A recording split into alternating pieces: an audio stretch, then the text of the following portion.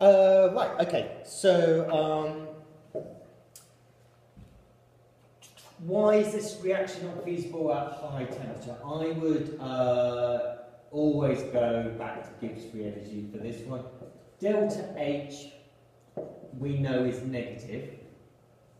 Minus T delta S is positive because delta S is negative. Therefore, this minus T delta S becomes more positive at high temperature. Obviously, this term is going to get bigger as temperature gets bigger. Eventually, more positive than delta H is negative, and therefore eventually delta G becomes greater than 0 and it's no longer feasible. Why is the temperature of 400 to 500 degrees C generally used? Despite it being feasible at room temperature, it's because the rate is probably incredibly slow. Well, it is incredibly slow at room temperature. So the rate too slow, the activation energy is too high. Okay, transition metal time. First of all, electronic configuration of chromium. Remember, chromium is one of the strange ones. 3s2, 3p6, 3d5, 4s1. Remember, he's happier with 2 half-filled subshells. Chromium 3+, I am going to lose 3 electrons. Remember, they go from the 4s first. So it's going to end up 3d, I've lost 1 from there, 2 from there, 3d3. Obviously, put all of those in, I'm just too lazy. Right, acidified solution reacts with zinc, unbalanced half equation shown below, balance these and construct the equation. Right, zinc to zinc 2+, I'm obviously going to need 2 electrons there to balance out the charge. Let's have a look here. First of all, I'm going to have 2 chromiums there, haven't I? So I've got 2 chromiums there. Chromium there is +6, if I'm not mistaken. And there is +2. So that is a change of -4. But I've got 2 of them, so -8. So I need 8 electrons to get that to balance.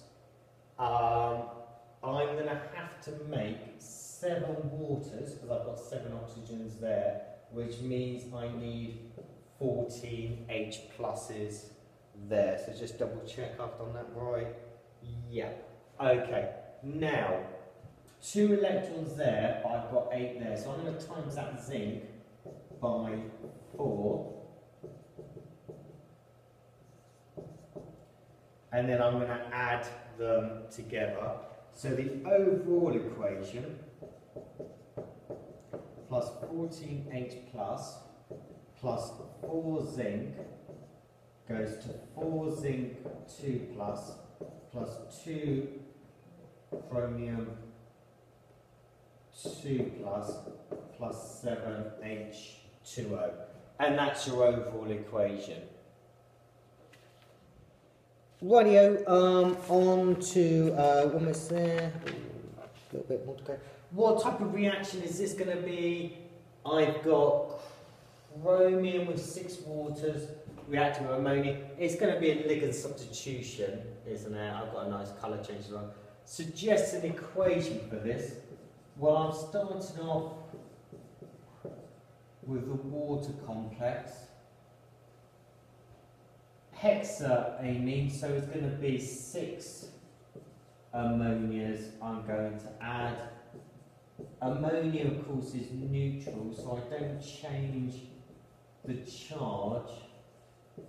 It's just a straightforward ligand substitution, like so.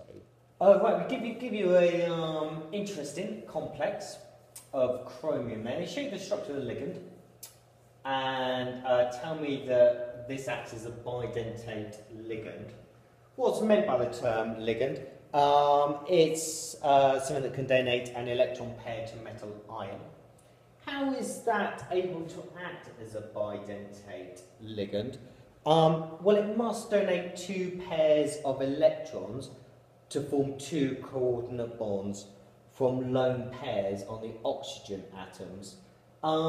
Interestingly, it could actually donate from that nitrogen and that oxygen, or from those 2 oxygens. So it could have, it's got a lone pair there, a lone pair there it could donate, or it could have a lone pair there and a lone pair there that it could donate. Either way, it doesn't matter. Why does it exist as a mixture of stereoisomers? Notice it's a bidentate ligand, and I've got 3 bidentate ligands surrounding my chromium. So it's going to form optical isomers, like so.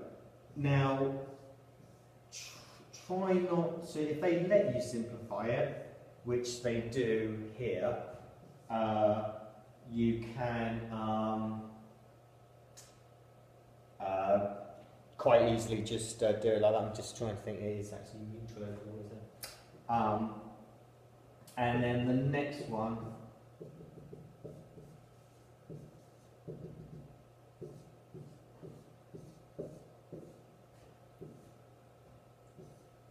is going to be like that. These are optical isomers. Okay, so there's a lot of information on this question. It's actually not too bad.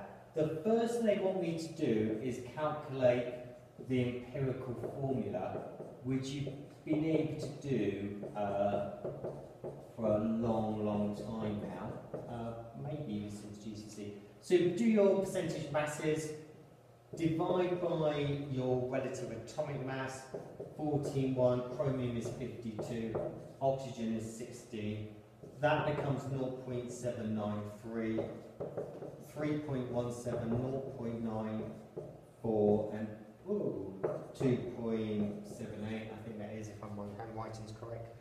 You divide by the smallest one, that becomes 1, that's 4, that's 1, and that's 3.5.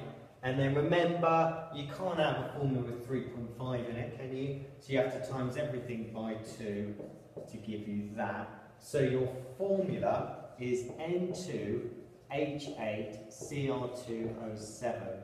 But hopefully you recognise N2H8 is NH4 twice, or ammonium, if you remember. So it's ammonium chromate, like so. So it contains the NH4 plus ion and Cr2O7 2 minus ion. It's got to have 2 minuses because you've got 2 ammoniums, each of which are a plus charge. Right, it then wants me to identify substances B and C. For B, it's given me the molar mass of being 152. So you have to play around a little bit, but if you go here, okay, chromium's 52, yeah? So 152 minus 52 gives me 100. It also contains oxygen, because it's a green oxide of chromium. If you divide 100 by 16, you get like 6.25. That's madness. Okay, so it can't be done. So let's take 152 and minus 2 chromiums from it. For that, you're looking now at 48. Divide 48 by 60, because the relative atomic mass of oxygen is 60, and you end up with it being 3, which is far more reasonable. So let's say we've got 2 chromiums and 3 oxygens, like so. So it's a bit of playing around. But that last bit, my gas, 1 decimeter cubed has a mass of 1.17 grams. You'll remember that any gas at room temperature and pressure occupies 24 decimeters cubed. So 24 decimals cubed, if you times that by 24, you end up with it being 28. So what gas could it be? Well, what do you reckon it's going to be? 28 out of all of that is going to be, of course, nitrogen gas, like so. And then finally, your equation, well, you start off with your ammonium dichromate. You know your oxide, you know your gas is nitrogen. What are you left over with? Well, you're left over with some hydrogen and some oxygen, so probably water as well. And then you need to balance that, and to balance that you need 4 water molecules.